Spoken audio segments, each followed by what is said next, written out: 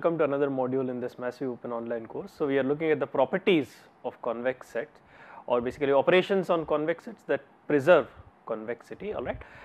Let us continue our discussion. Let us look at another important operation that preserves convexity, which is known as an affine function. Okay. So, the next important transformation that preserves convexity, and this arises fairly frequently, is what is known as an affine. This is known as an affine function. For instance, what is an affine function? Now, if you have a vector that is, for instance, let us say x bar is a vector, let us say this is your vector.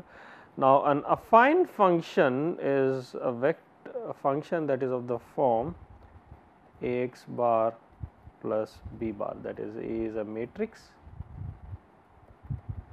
that is multiplied by matrix and translated by the vector b bar. So, this basically this function of this form, this is termed as a function of this form is termed as an affine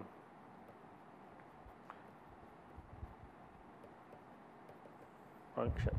Now, under affine function, now the interesting property or its relevance with respect to convex sets is that if S is convex,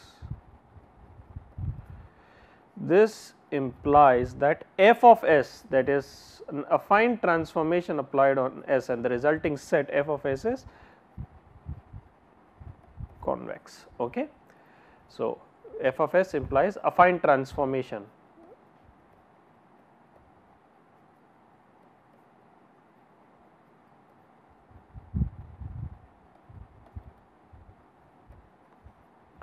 Affine transformation of S, or affine transformation of all elements in S, that also results in a convex set. Okay. Typically, for instance, if you take a convex set, if you rotate it and translate it, that is, which corresponds to basically an affine transformation, the resulting set is also convex. Now, interestingly, what one can also show that an affine precomposition also results in a convex set. All right. So, what is the meaning of that? That is, f inverse S, if S is convex, then f inverse of S is also convex. This implies, now what is f inverse of S? F inverse of S, that is the inverse of the set under this affine precomposition, is a set of all vectors x bar such that f of x bar belongs to S. This is known as an affine precomposition. You have f of S, which is the affine composition, f inverse of S is the affine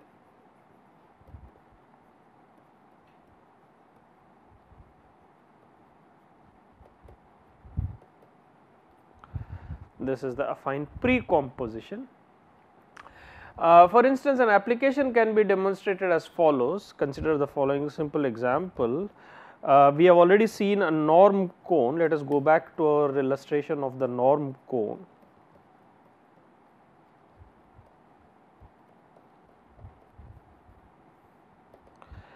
And what we have seen in the norm cone is that we have this vector x tilde, which is of the form x bar x n plus 1.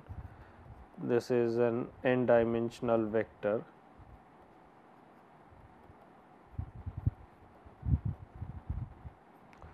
You have an n dimensional vector x bar and another element n plus 1th element x n plus 1, and the norm cone is basically described by the set norm of x bar is less than or equal to x n plus 1, which basically implies that norm x bar square is less than or equal to x square of n plus 1, which basically implies that x bar transpose x bar is less than or equal to x square of n plus 1.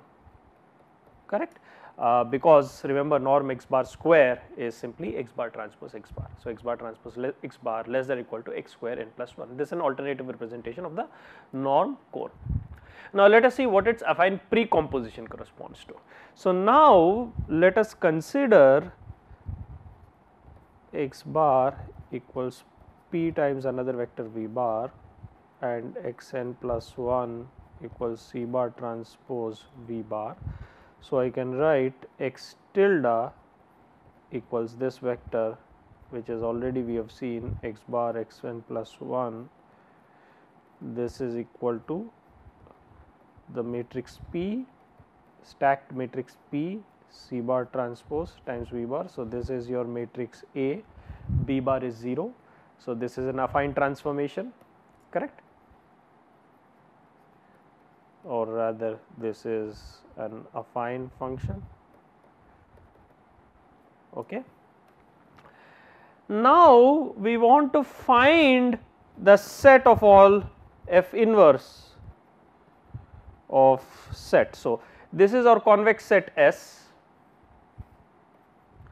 Now, F inverse of S will be all S or will be all let us say V bar such that F of V bar belongs to S, implies, now if you look at F of V bar belongs to S implies, well, we have already seen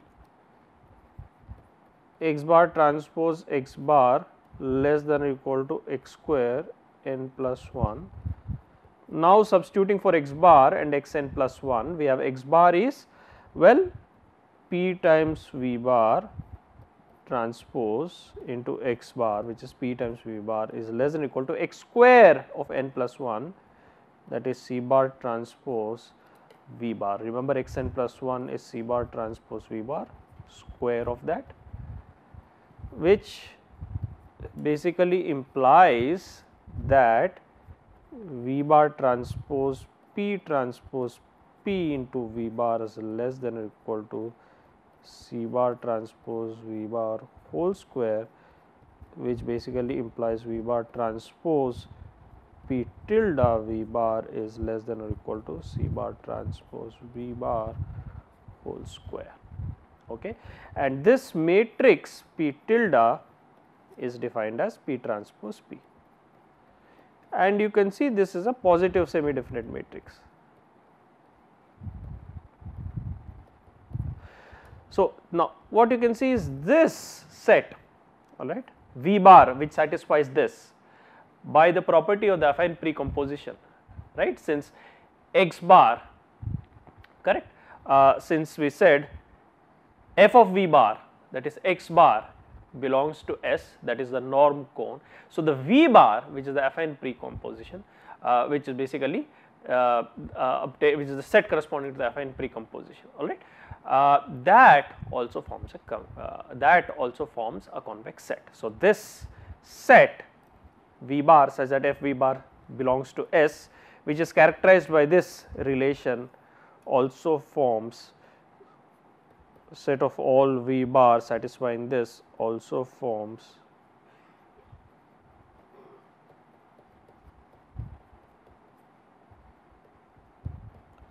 this, also forms a convex set. Okay. And in fact, this is a convex cone, is you can think of this as a general expression for a convex cone given by the affine precomposition. Okay. All right.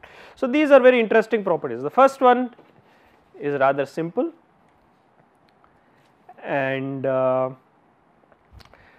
which is basically says that intersection of two sets, if two sets are convex, or if a finite number of sets, if any number of sets is convex, their intersection is also convex. And further, if you consider an affine function f and a convex set S, then both Fs and F inverse S are also convex. Okay. All right. Let us now move on to another interesting aspect, and let us revisit the concept of norm balls that we have seen previously.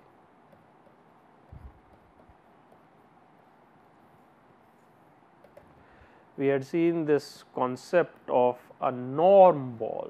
Okay, what is a norm ball? Now remember, the norm ball was defined as follows. I have the 2 norm, this is also known as the L2 norm, which you can write as magnitude x1 square plus magnitude x2 square plus so on magnitude xn square.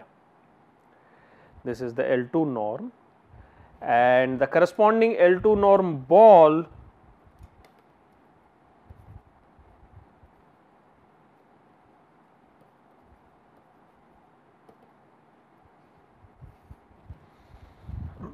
that is given as norm of x bar, that is the L2 norm, less than or equal to, for instance, r, let us say equal to 1. Okay. So, this is your L2 norm ball, and we have also seen that this L2 norm ball, for instance, in 2 dimensions, this corresponds to a, this is the L2 norm ball, which is basically equal to a circle slash sphere. In n dimensions, it is a sphere. Okay. So, this is your L2 norm ball. Okay. Now, in general, we would also, one can define, now in general,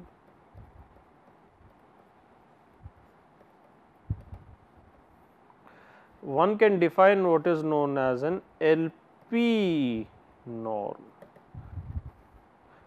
What is this LP norm? If you take a vector x bar, the LP norm indicated by this P here is basically given as magnitude x1 to the power of P plus magnitude x2 to the power of P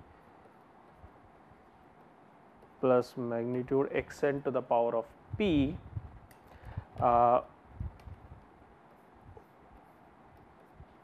whole raised to the power 1 over P. Now, you can see if you set P equal to 1, P equal to 2, it reduces to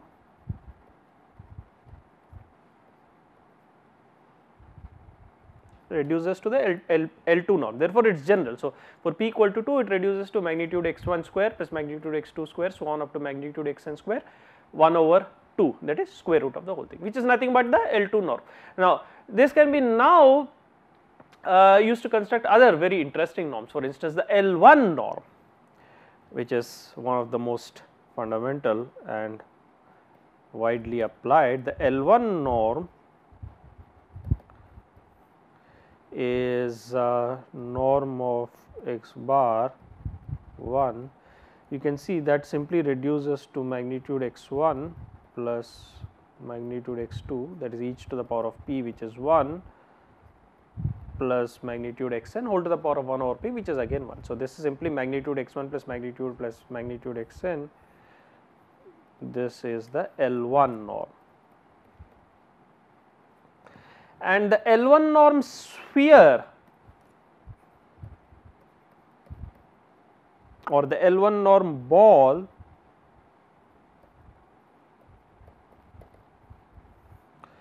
this is given by norm x bar of 1 less than or equal to 1. This is your L1 norm ball, and for instance, to look at this, let us consider a 2D example. Consider a 2-dimensional case. If x bar equals x1 plus x2, norm x bar less than or equal to 1, this implies magnitude x1 plus magnitude x2 less than or equal to 1. Okay. Now, how to find this norm ball? You can consider 4 cases.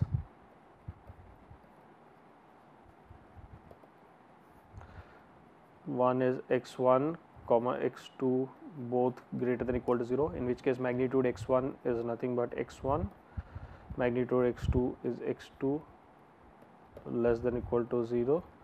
So, this corresponds to the first quadrant.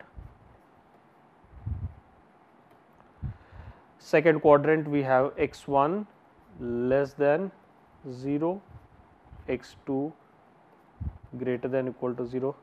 This corresponds to the case magnitude x1 is minus x1. So, this will be minus x1 plus x2 less than equal to, I am sorry, this is not 0, this is 1, less than equal to 1.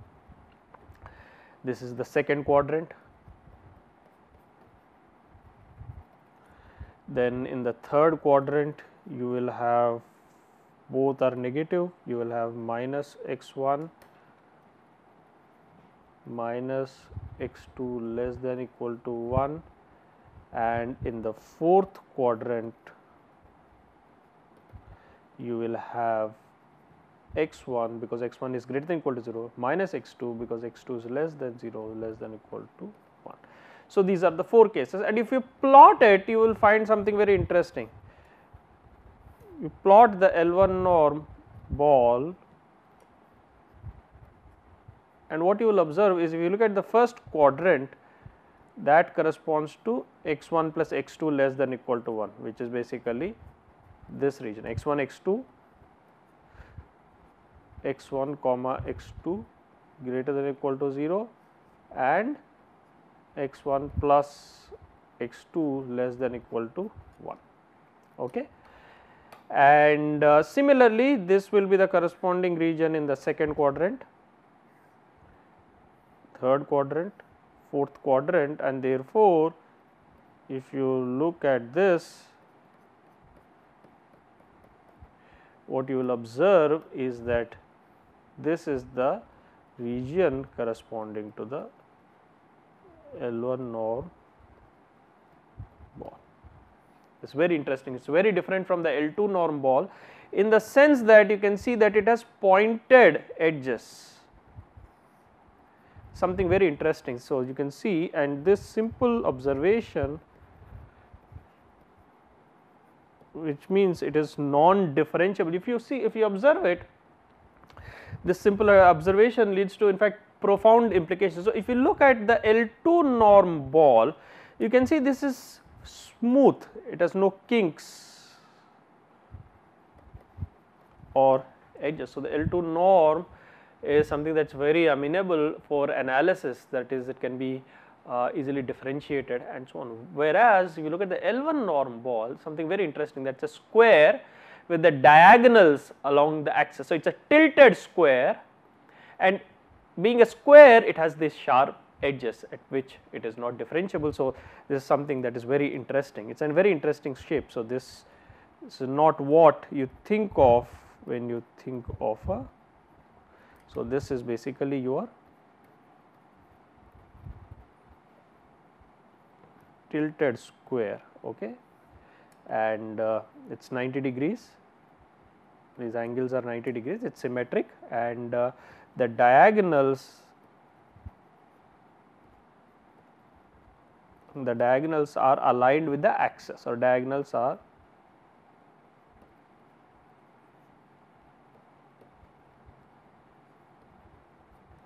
on the axis, that is your x and y axis, or your x1 and x2 axis. Okay. So, this is the L1 norm ball. Now, related to this is this notion. Now, we have seen the L1 norm ball. Now, something very interesting is what is known as the L infinity norm, that is what happens when p tends to infinity. So, the L infinity norm, that is norm of x bar infinity, that is defined as limit p tending to infinity norm of x bar, which is limit p tending to infinity under root of not under root, this is magnitude x1 raised to the power of p plus magnitude x2 raised to the power of p plus magnitude xn raised to the power of p whole to the power of p, which can be basically shown to be magnitude of mod xi 1 less than equal to I less than equal to n, which is basically simply the maximum of magnitude x1, magnitude x2, so on up to magnitude of xn. So, this is the L infinity norm, something that is very interesting. So, this is the L infinity norm. And now one can correspondingly derive the norm ball corresponding to L infinity norm, the norm ball.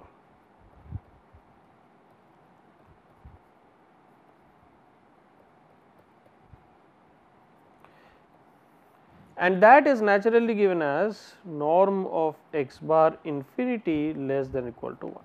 So, this is an interesting norm. So, norm of a vector, the infinity norm is simply the maximum of the absolute values of the components of that vector, and the L infinity norm ball is basically simply norm, the infinity norm of a vector, the region corresponding to the infinity norm of a vector x bar being less than or equal to, for instance, any radius. In this particular case, you can say the radius is equal to 1.